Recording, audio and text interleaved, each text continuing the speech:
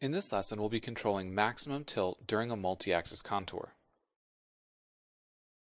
After completing this lesson, you'll be able to modify toolpath cutting model and maximum tilt parameters and use Simulate to validate parameter adjustments. Let's carry on with the file from our previous example, and let's talk about controlling the maximum tilt during a multi-axis contour. The first thing that we want to do is modify our contour toolpath, and we're going to change our geometry selection to be one of the contours on the side of our part. We're going to go ahead and use this section on the left side of our part, and then we're going to say OK. This is going to recalculate our toolpath, and we'll notice that now the tool is going to be tilting on the side of our part. Let's go ahead and simulate this and take a look at what it does. So notice now that we're actually moving in multiple axes at the same time, you can see that not only is it tilting for the lead and the side tilt, but it's also moving around that contour, wrapping around the sides of the part. And you'll notice that the tool goes all the way down, and we have a lot of collisions here that we're dealing with, but we'll handle that stuff in just a few minutes.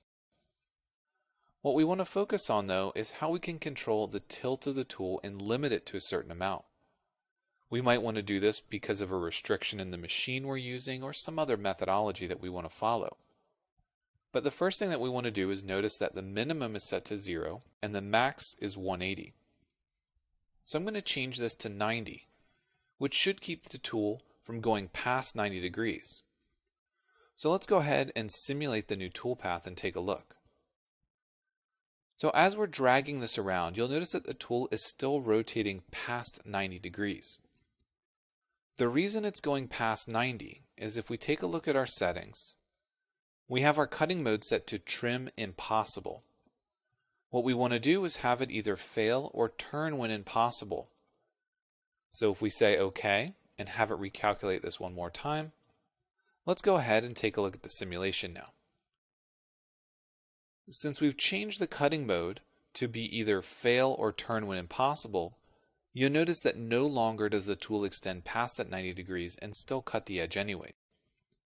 So now it only goes as far as it can with 90 degrees, which is just past the center, and then it pulls away and it finishes the cut.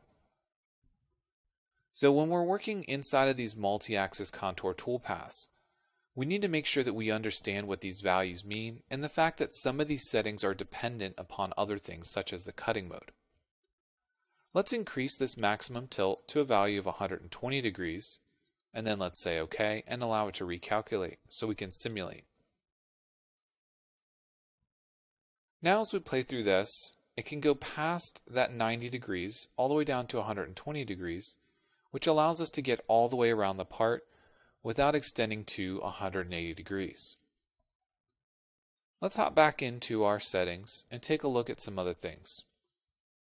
Once we get past the minimum and maximum tilt, we have a few other values. We have segment length, maximum tool axis sweep, and fan distance. These parameters are going to control some of the maximum values that can be programmed into a single line of NC code. So adjusting these parameters can do things like change the number of segments that are in the line and change the overall size of the toolpath itself. We're not going to be too worried about these for this example, but I just want to mention there are a couple more of these settings, and if you hover the cursor over, again, it'll give you a little bit more information. We're not quite done here. We have a few other things that we want to talk about. But again, I want to make sure that we're covering each of these options individually, because they can be very hard, especially when you jump right in and you're dealing with a multi-axis part, to really understand what each of these is doing. As a quick refresher, let's go ahead and take one more look at our passes. So far we've talked about the cutting mode. The cutting mode is set to trim when possible by default, but we've changed this to turn when impossible to allow us more control for the minimum and maximum tool angles. We've also looked at the compensation direction, which allows us to go left, right, or center. We've looked at the axial offset, which works when we're dealing with left and right compensation. We've added some pass overlap. We've looked at the forward and sideways tilt and the min and max tilt values. The next thing that we're going to talk about is how to handle collisions when you're dealing with these multi-axis toolpaths. But for right now, let's make sure that we save our file before we move on to that next step.